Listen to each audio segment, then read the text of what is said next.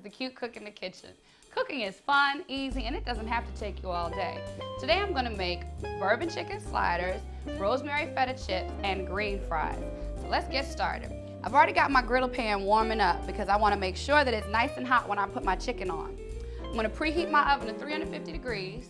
For my green fries, I'm going to prep this casserole pan right here by spraying a little teeny bit of non-stick cooking spray. Use a paper towel to spread it around because I don't want it to be too much in one space. I've got these string beans that I've already clipped the ends off of. I washed them, I clipped the ends, and I used my trusty kitchen shears. Kitchen shears are awesome because with kitchen shears you don't have to worry about a cutting board, you don't have to worry about snipping your finger off. You just take them, you take a bushel of the green fries, oopsie, I have one that I missed, and just snip. See, look at that. How easy was that?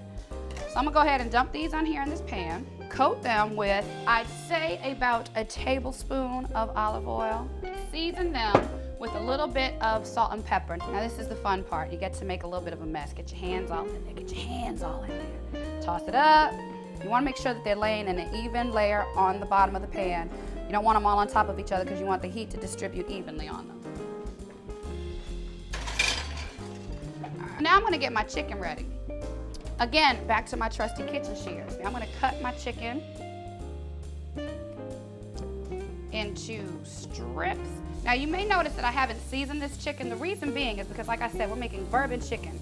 So you don't wanna put too much seasoning on it because the bourbon sauce is going to really be your main flavor. And you don't want your flavors to compete. So I've got my oil going right now from my rosemary feta chips. And what I'm going to do is I'm going to add a sprig of rosemary to it so that it will actually flavor the oil a little bit and give it a nice little taste when you get your potatoes in there. Woo! My oil was nice and hot and ready for that sprig of rosemary, and you'll see it already started to brown a little bit. So I'm going to, my oil is ready. I'm gonna go ahead and take this out. And right here I have some potatoes that I sliced with a box slicer. If you have a mandolin, that'll work also. It's just a standard white potato that I sliced up so I have them nice and ready for you guys. And I'm going to go ahead and drop my chips, not fries, into the rosemary oil. You can smell the rosemary coming up off that. Flip my chicken. It's got some nice color. Now I got to get my bourbon sauce going. Oh no! My chips, my biscuits are burning. All right.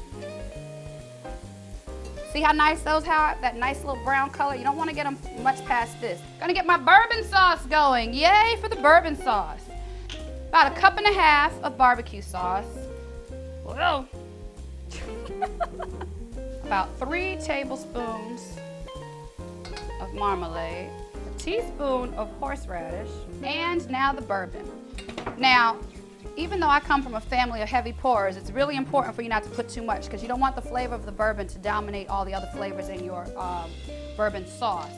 So I'm going to keep it to about 2 tablespoons of bourbon. Okay, so my chicken is done, and to save myself some more time, I just use my spatula and chop it up into rough chunks. It doesn't have to be precise. There's no science to this. You want it to be delicious, and it'll still look pretty, trust me on that. But it's not like you have to chop it into 3/4 of an inch squares or anything along that route. You just want to get them into bite-sized pieces. So I'm leaving this here for just a second so I can check on my green fries. Ooh, they're starting to crisp up nicely. Got a nice little coating going on them.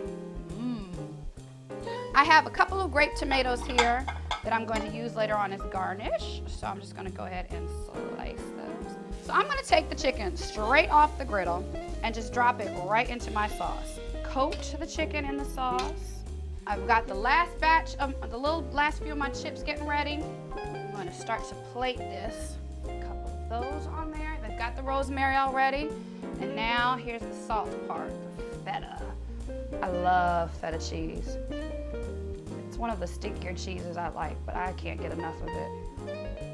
It's great in an omelet too. All right, so since my chicken is ready, I am going to now prep my buns.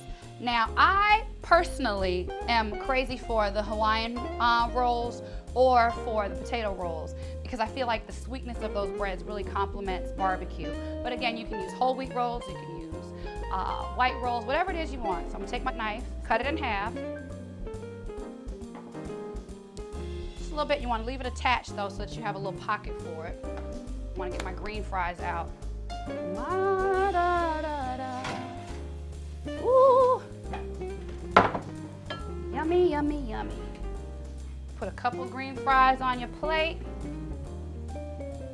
Get my little tomato garnish. You're gonna take a big scoop of your bourbon chicken.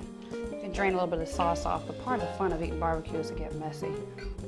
Fun, easy, and it didn't take me all day to make. I'm Lauren, and this has been the Cute Cook in the Kitchen.